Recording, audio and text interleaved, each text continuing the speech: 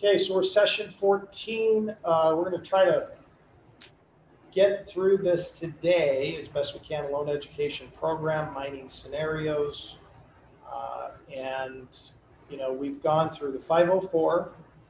You guys remember that? 504, just quick, high level, small business loan, along with the 7A. Distinction is 50% first, 40% second, 10% equity injection. Okay, it's fixed for 20 years on that second piece, or 25, depends. Hefty prepay.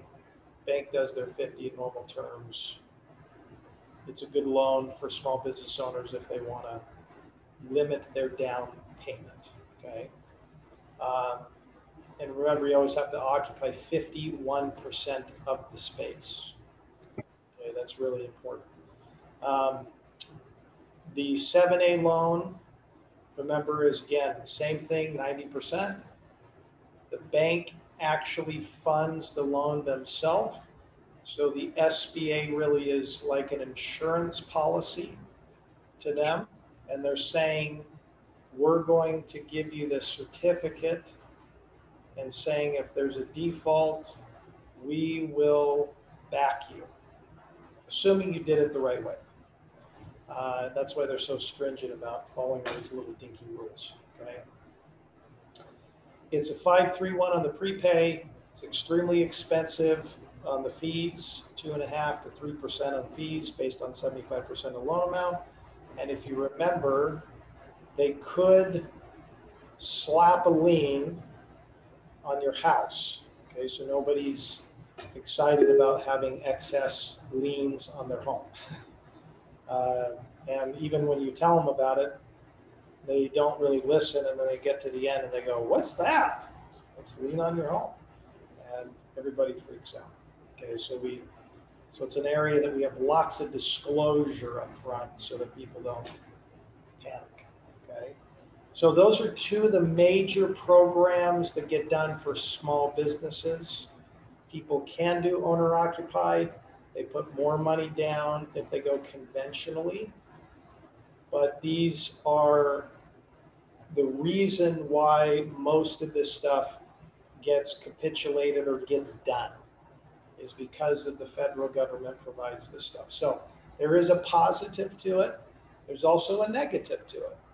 Okay, so each program has their own pros and cons. Freddie Mac program, you guys remember, that's for housing, predominantly rental housing. Okay, so they don't do for sale, but it's rental type of housing. So senior housing would go under that. What I call unassisted living. So that means, someone gets old enough and they're like, hey, we don't need help, but we should probably be in some sort of facility that, is catering to the 60, 70, 80 plus. Okay. And remember, they're the most competitive in the marketplace. If you ever get into the apartment space, Freddie and Fannie dominates. Not right now, because interest rates are just wacky, but they dominate. They do the majority of the volume. It's non-recourse, 30-year amortization. They can do interest only on it. And if you remember that, it closes in 45 to 60 days, and they're going to fund probably 70 to 80% of the purchase price on those things. Fannie and Freddie do not do construction. Okay, these are not construction loans. FHA and HUD does. So you hear this program every so often, if you do get in the industry, called the HUD 221D4 program. That is a larger type of construction loan. We're not going to get into that, but it is something just to at least kind of lock in the back of your head. Okay. Life company loans. Do you guys remember kind of anything about the life company loans? What were some of the characteristics of those loans, if you remember. Yes, so that, I mean, they want it to be extremely conservative just because, people are paying premiums and they don't really want to lose people's money. So it's over a long-term investment horizon. Uh, Yes.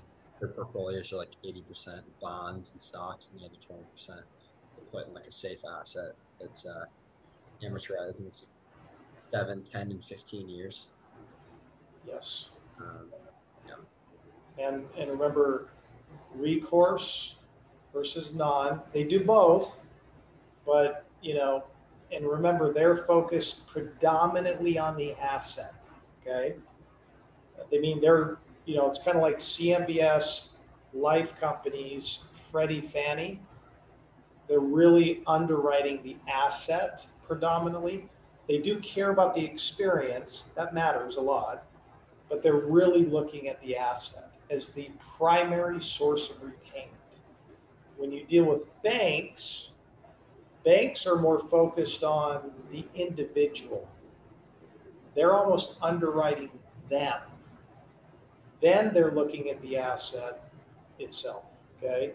So it's a little bit, it's not equivalent, but it's kind of, that's the lens which they look at things. If you go into 10 banks, they're going to tell you the same thing.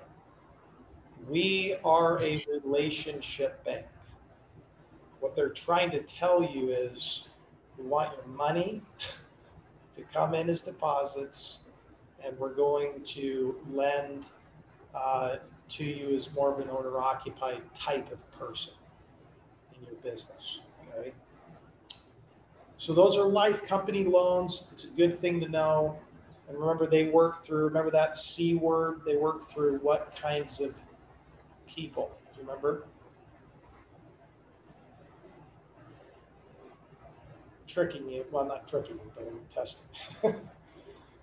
So it's, remember, you don't, 90% of the time, you're not going to go direct to the life insurance company. Okay. Who are you going to go through? Do you remember the name of that? Starts with a C. Starts with a C. This is subsidiary. Correspondence. Correspondent. Okay. So a correspondent, remember, is a third party who services the loan, which means they have someone set up dedicated to collect the payments every month. Okay. And then they get paid a premium, a little service premium for doing that. Okay. And so they make money on doing that. And that means they send out notifications, they go do inspections, all those types of things. Okay, they're correspondent. So life companies are very, like, it's kind of this little unique niche world, because you're not going to pick up the phone and call life company and say, hey, I want to do a loan.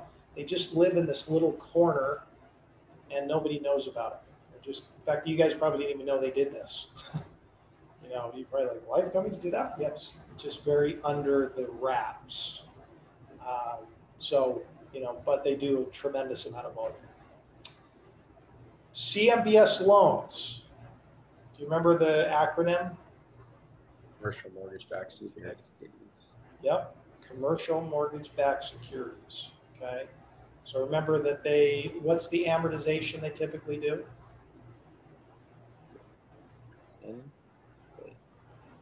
What'd you say? 30? Did you say 30?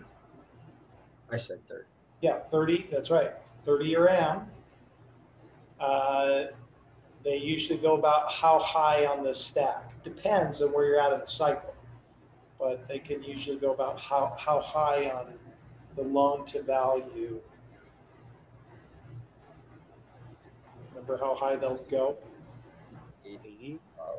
They could go to 75 to 80, but yeah, the loan to value. So remember, loan, how high are they going to lend money? Okay, and they'll go high. Are they recourse or non-recourse? What is it? Non-recourse. Non-recourse. That's correct. It's non-recourse loans. Okay, and They are expensive to do the loan, and they do large loans. Okay, so I'll see if I can pull up a little document here for you to give you an idea of the types of loans that they do. Let's see. Apartment. Function. Where are you? Must have put it away. If I find it, I'll show you guys. But they, they'll do 500 million, 600 million. They do big loans. Okay. Soft. Okay, so we're talking about hard money, soft money loans. And so, what did you guys learn about a hard money or soft money type of loan? They're used for general commercial properties. The guy in the video, his firm was like 250K to 3 million. And he had like 3 different onsets. He had like a 5-year classic, a 1-year bridge, and I think a 2-year bridge. They're typically higher interest rates just because they're more of a short-term loan. So I think it's around 9%. But every time you dropped 5% in loan to value, you got a 0.5% off of the interest rate. Yes. Around 65% loan to value. That's right. They have they have fixed interest rates and no prepayment penalty and a 2-point origin fee. Yep. Origin fee meant, but that's what I got from that video. So it's called an origination fee. So the origination fee means that we're charging fees or points on top of the loan when you close. So like we charge fees to originate the loan for somebody. Okay. So hard money loans. Why would somebody go get a hard money loan? I mean, they need quick financing. They don't necessarily do extensive underwriting. It's more so focused on like the value of the property, where it's located, kind of what its purpose, with the general purpose. Yes. Yeah. Speed, right? You got to close in 1 week. You're not going to the bank. If you have a bunch of dings on your credit, probably going to go hard money. If you have some bad issues in your past, probably going to go hard money. Some people just flat out don't like banks and they don't care. And they're just like, I'll pay the money so I don't have to go through the brain damage of giving all this documentation. And they would just rather do that. Okay. Or if something is like beat up, tired, old, and they just want to turn it around, doesn't have any history to it, and bank's not going to do that. If it's land, bank's probably not going to do that.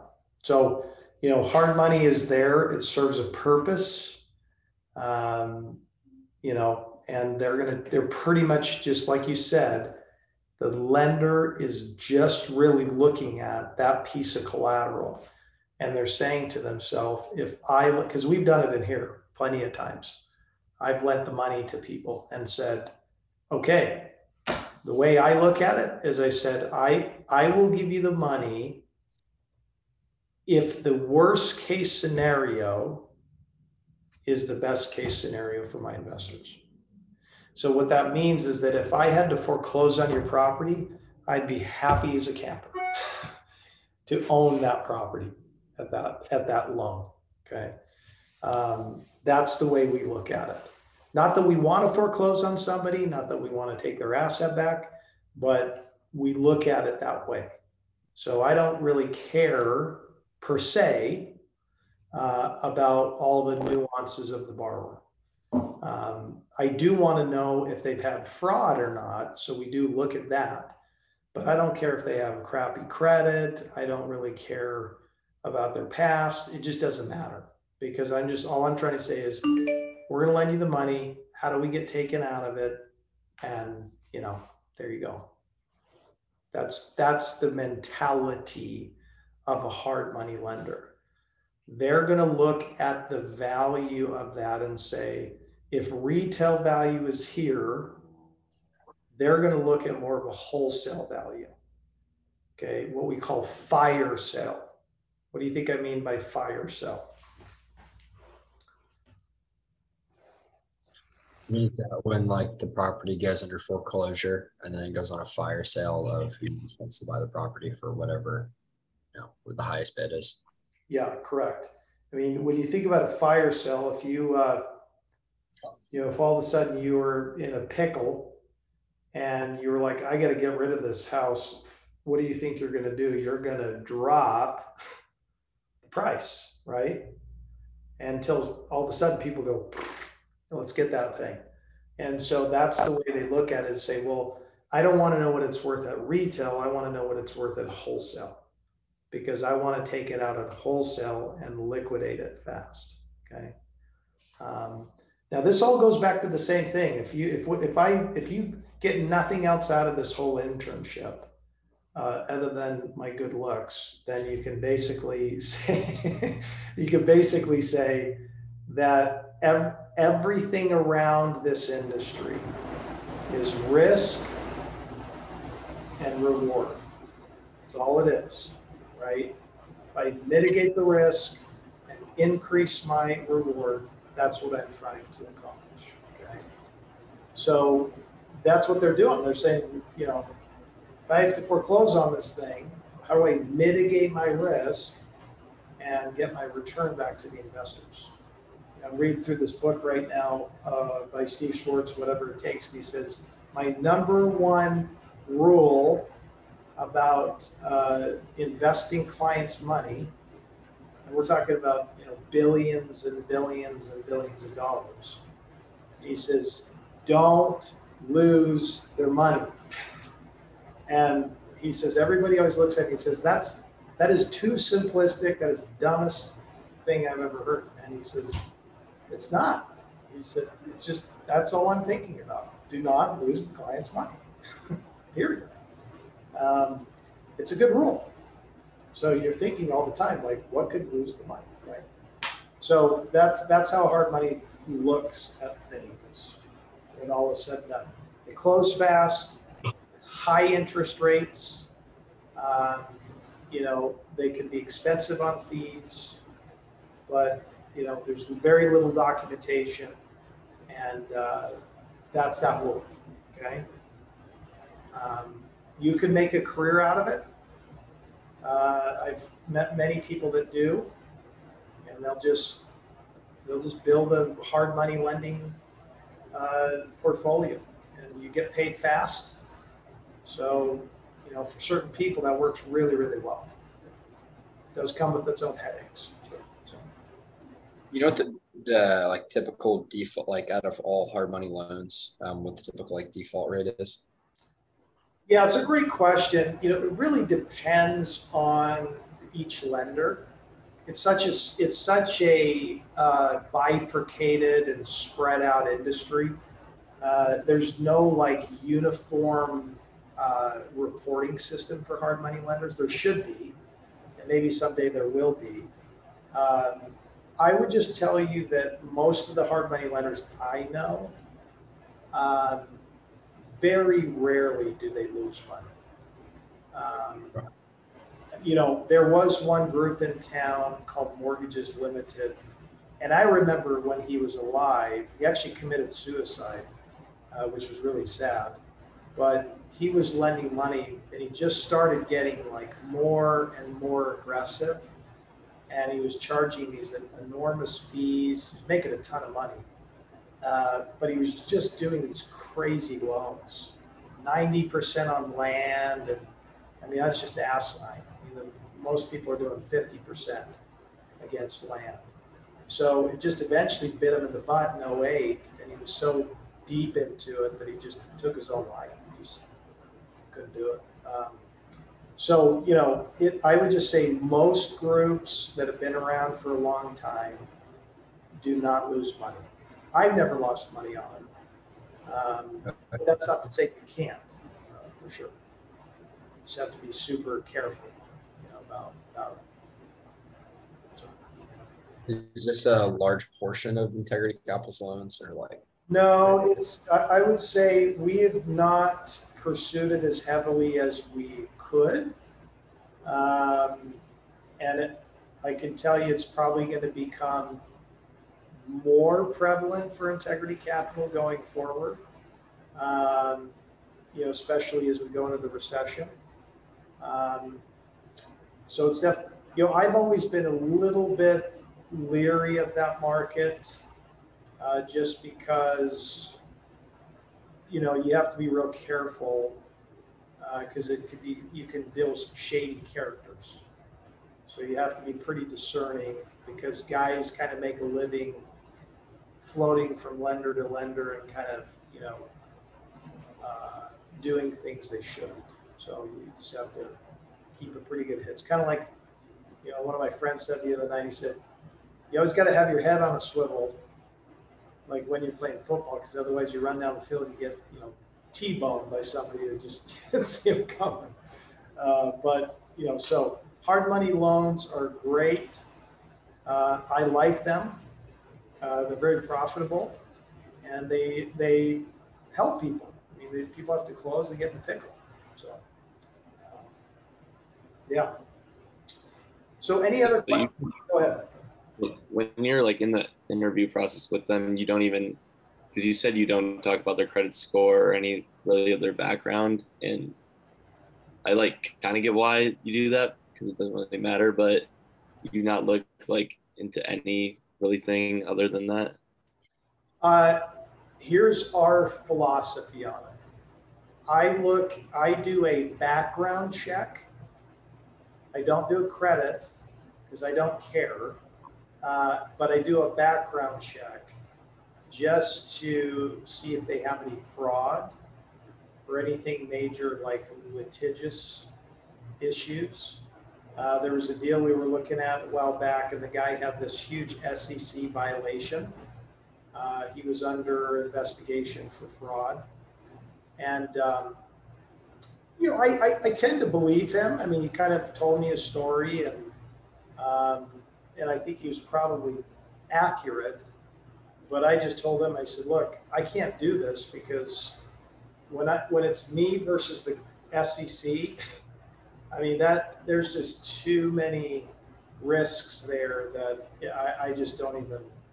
I said, if you get that all cleared up and you get a document that states that that's closed out and you're deemed clean, then we could revisit it. But, I just did a deal for a guy. So what I look at is legal issues. I look at, if they're in the middle of litigation. Okay, we did a huge piece of land. We funded in-house, and it took me 2 weeks, because this guy was involved in so many lawsuits, to get through all the paperwork to figure out if he was, I don't want to say acquitted, but if the lawsuits were done.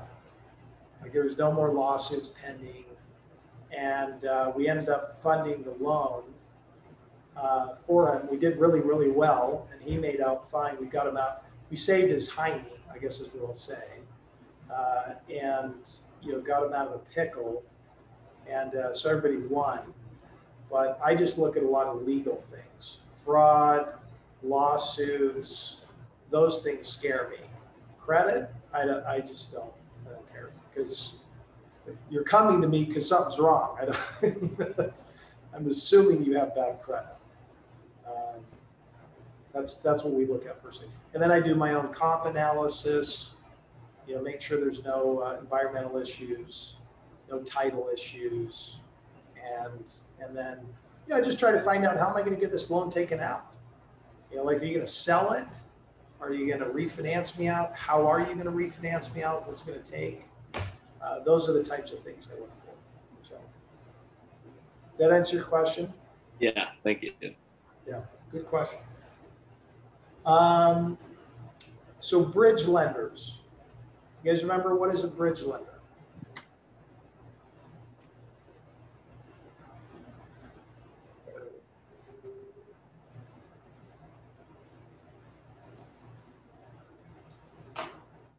Isn't it pretty similar to a hard money loan? Like it's pretty like quick. It's like a year. I think 6 months to a year max. I think it's like 50% LTV, a little lower of an interest rate because of that. It's around like 5.5% ish. Also, like low credit people. I don't think it's like the most glamorous properties in the world either. Non-recourse, interest only. Yeah, bridge. Yeah, good. Yeah, so bridge lenders are there. There is definitely some crossover with hard money. Okay, there is distinctions, but there is also crossover. I would say the distinction is a bridge lender does larger loans. Okay, that's one difference. They tend to do, call it 5 to 10 million and higher. Okay, where a hard money lender will do 250, $500,000, $1 million bucks. The other distinction is bridge lenders really are looking for those types of loans where somebody is buying a, call it a tired, dilapidated asset, and they're trying to spruce it up and lift the rents with the intention of owning it and refinancing them out or selling the property. That's kind of the model. They're just basically, go ahead. So is the majority of that loan for like tenant improvements, just renovations, to, like what you said, to boost the property? Yes, exactly. It is predominantly what we call good news or tenant improvement dollars. Okay, where they're going to come in and say, okay, I'm going to turn a unit over in this apartment complex, and I'm going to put in a new, kitchen and floor and bathroom and blah blah blah. And so they would do like what we call minor renovations. They don't do all out construction, like massive, construction. They're just going to do something that's cleaned up, lift the rents, turn all the units, and then take them out. Okay. There were literally, I could every week, I was just getting literally flooded every day with bridge lenders calling me. Just, hey, we put out bridge loans. And I'm like, you and every other Tom, Dick, and Harry. They're just flooding the market. And it was so competitive. And now, they've all gone silent because they just got their tail handed to them when the market kind of turned. So, why was it? Because interest rates were super low, so they were just offering for pretty much free money. Okay. Yeah, here's the rule of thumb. When you ever see a recession coming, you're to see tons of influx of lenders come in. The money gets really loose. Underwriting gets loose. Loan to values get really high. Interest rates are really low. That's like, when you start seeing that happen and it just starts to feel like it's on overdrive, that's a really good time to say, I got to get out of this market. And that's what happened. So like with a recession coming, what kind of measures do you try to take to kind of lessen the blow when it were to happen? Obviously, right.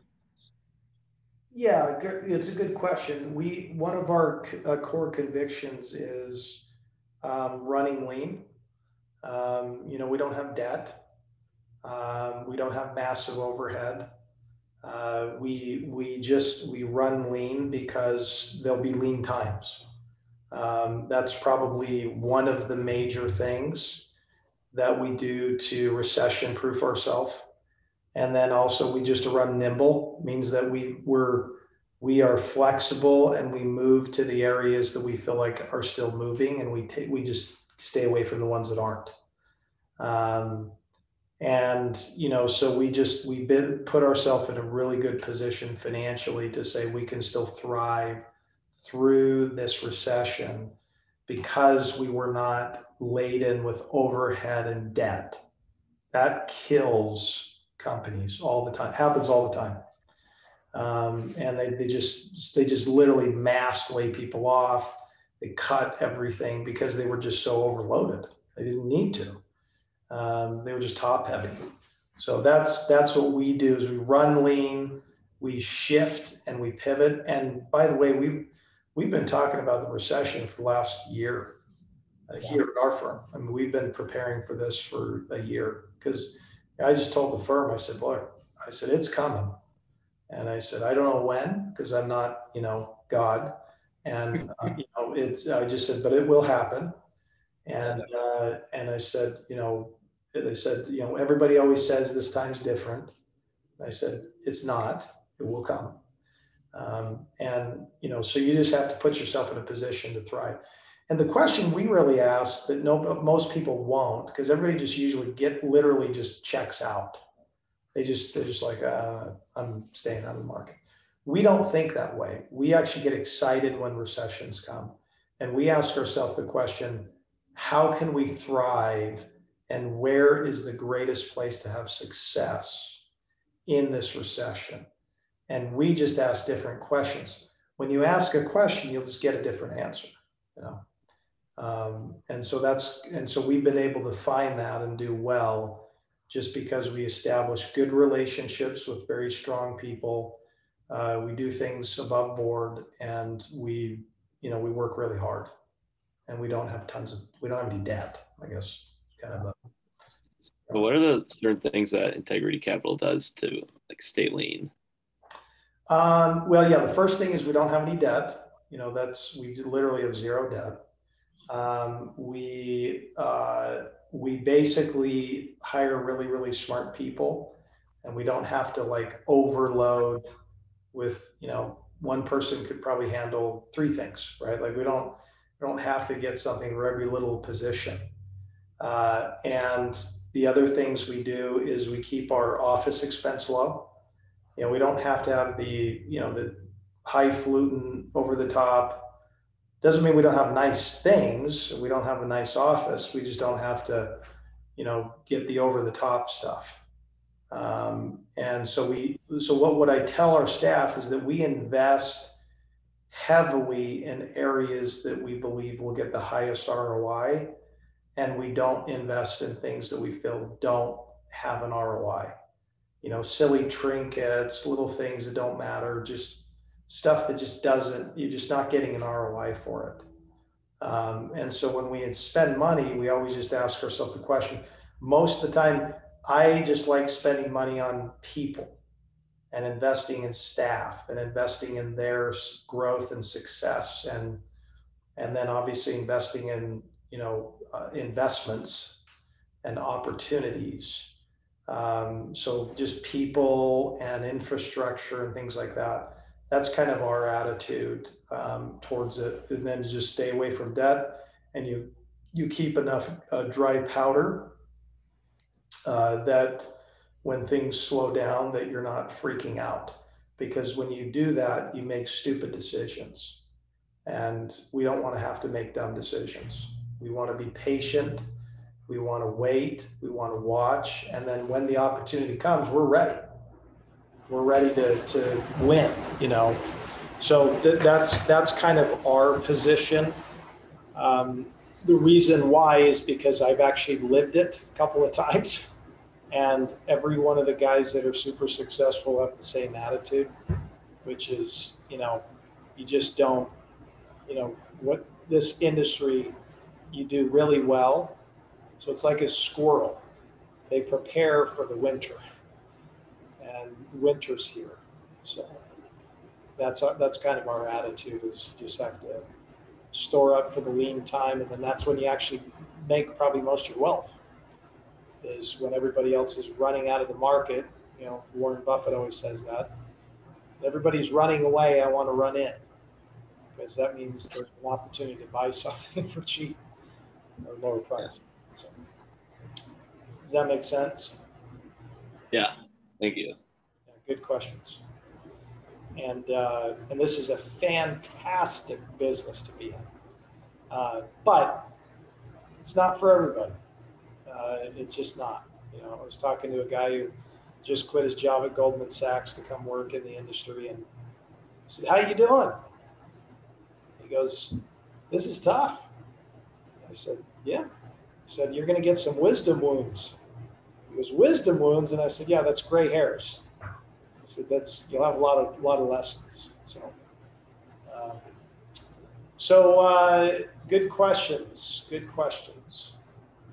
So bridge lenders are good. They're out there. There's a huge market for that. Again, somebody could make a whole career just on bridge lenders. There's always old buildings that need to be cleaned up, right? It's never going to go away. So you could do really well there. You walk through each one of the scenarios. I had you walk through those just so you could kind of start to think through scenarios. I'm not going to walk through them today because we just need to move on.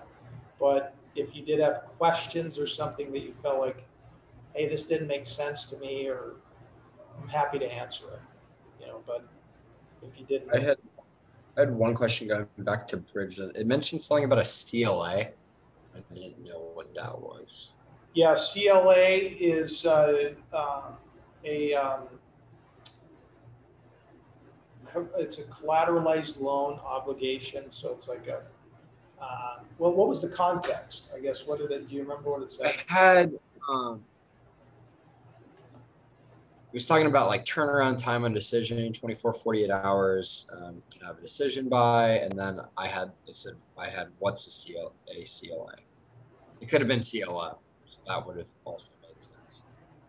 Yeah, I'm trying to think of there's like CLO, which is a collateralized loan obligation, and then there's I'm trying to think of a CLM.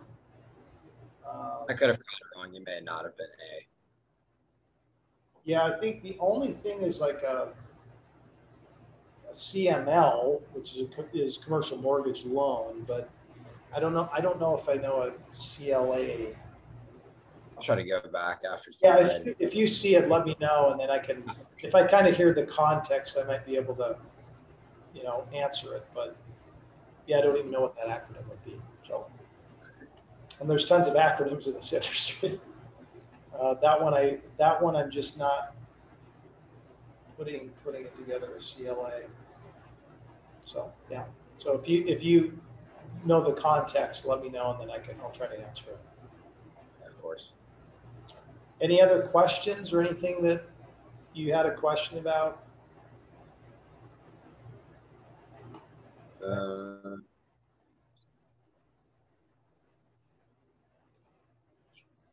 Not, no big deal. We'll move on.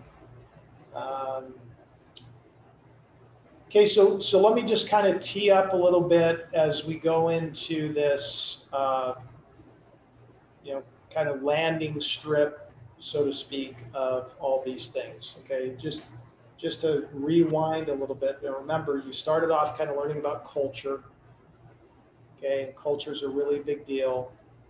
You guys are newer in kind of you're in college, you're coming out, and if I had somebody with a little bit further ahead of me, I would say what matters most when I'm looking for a position somewhere, and I would tell you leadership and culture. That, like, honestly, like those two things are like the number one thing I would focus on. You say, well, what does that even mean, and how do you know? A good leader cares about you, number one, but number two, they have an intentional way they're going to grow you. That's a good leader. They have a very intentional way that you're going to grow in your particular position. Culture really is all about, let me just put it this way. Either way you go into a place, there is a culture, okay? So the question really is it a healthy one or an unhealthy. And the unhealthy ones are typically ones where you have bad leadership with no intention on how they're going to run the culture. Okay. Good ones have good leaders who do everything on purpose and with an intention in mind. Okay. And that's what you're looking for. And so you have to ask questions when you're interviewing and doing all that stuff to say, okay, tell me about the culture. How do people function? How do you do things? What is the culture? If someone can't describe that to you, probably ought to wrap it up. So culture is a really big deal because it literally binds people together. A positive one does. It builds unity, and it makes it so people can go way further, way faster than they would ever do on their own. I have personally experienced that. I've seen it happen with our culture. I've seen it happen with other cultures. It is an absolute thing that works. And people have awesome experiences working. They develop really great relationships with people, and they grow like crazy, more than they ever would. And companies thrive financially if they build a good culture. Okay? So that's something I want to keep encouraging you guys just to always be thinking about. That's why we spend so much time having you think about things. What do I want to be? Who do I want to be? You got to be thoughtful if you want to attract the right kind of culture. Okay. The second thing again was, sort of the industry. You have to make a decision in your career, but you have to think about like, do I really want to be in this industry? So we spend a lot of time and effort building this out for people like you guys to say, I hate this and I never want to do it. And my response is, then we accomplished our mission, because we don't want you to do something you don't want to do, right? You want to find something that makes you go, this is really exciting. And I believe it's an absolutely robust industry that's not going away. It's going to be around for eons, and it's the predominance of the wealth in the United States and the world is commercial real estate. Okay, so it's an absolute thriving, robust area that you can have a fantastic career, make a lot of money. Okay, not that that's the point of life, so don't misconstrue what I'm saying, but you can do really well financially, and you can have a good lifestyle. It means you don't have to kill yourself to do well. To work your butt off, but you don't have to kill yourself. Okay. So that's the other piece to think about. The third thing was my terminology. You guys remember the kind of my terms? So we just went through all these terms. And the reason we did that is so that you could have some idea. I don't know why this keeps doing this. I could just go to the dark every time. See you guys. Like, what is going on? Maybe that was kind of the whole piece, is that you're saying, good leaders are light, and bad ones have darkness over them, and then all of a sudden the darkness comes over my issue. So maybe that was like an omen or something. So we just walked you through my term. All the purpose of that was so you guys have some clear idea on the language that we're talking about. Okay. And then we talked about, the application. How do we screen? Okay, what are we looking for in people, clients, all those things, so we don't waste our time, and that you can focus on working on good deals. If you take nothing away from this whole thing, you think about this: be in the business of disqualifying people, not qualifying them, and deals. Because you only have finite time. So you have to have a criteria to say, I want to say no to 90%, so I can say yes to the 10. Okay. It's kind of like you're dating life, right? Like you want to have a really clear criteria so your date can go really fast. Go get your cup of coffee, and it either lasts hours, like I did with my wife finally, and married her, and the rest of the coffee dates, right, lasted about 10 minutes. Okay. So you just want to think through that and have a criteria and go to it fast, right? So you don't waste a lot of time. And so that's part of what we're trying to teach you. And that applies also just in your own life, just relationships and things like that. You just want to be real careful and cautious.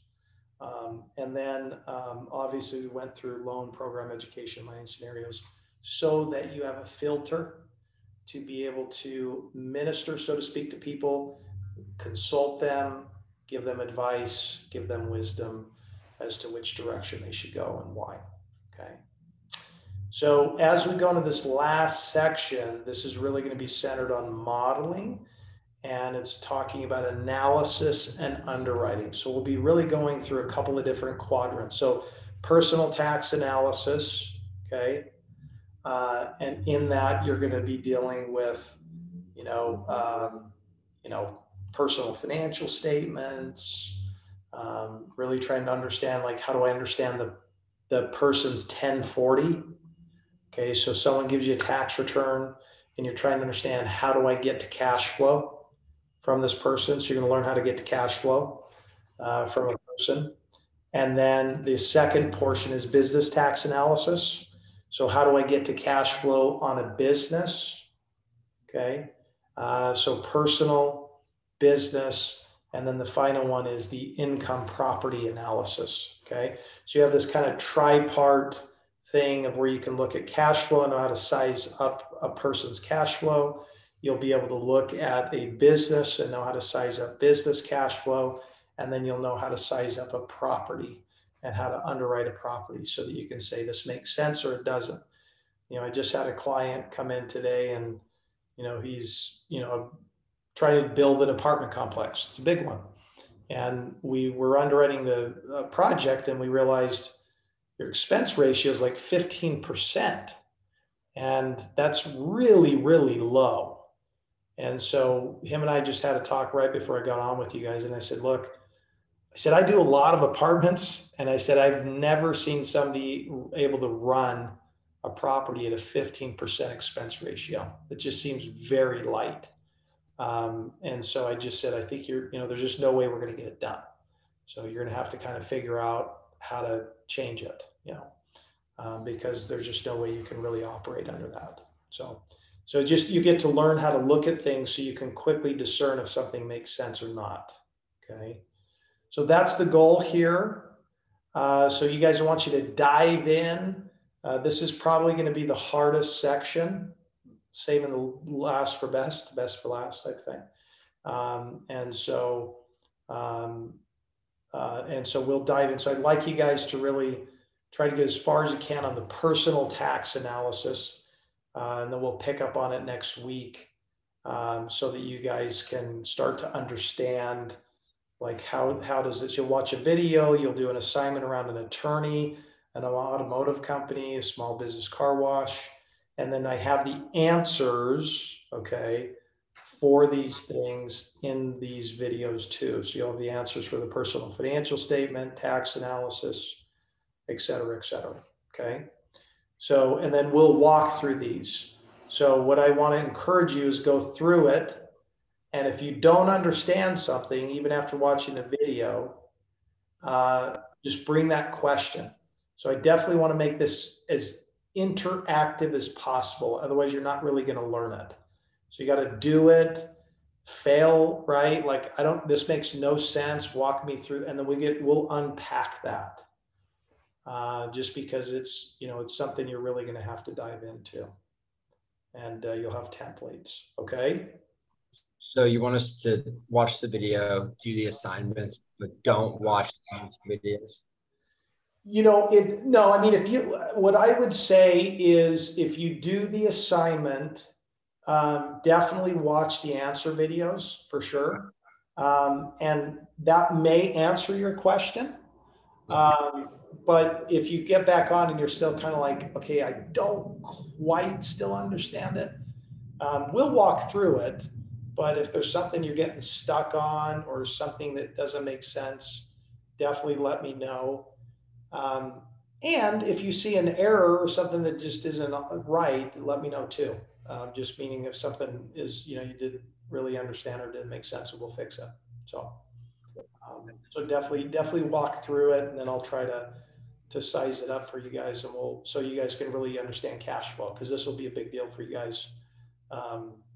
So you know how to size up a deal. Okay.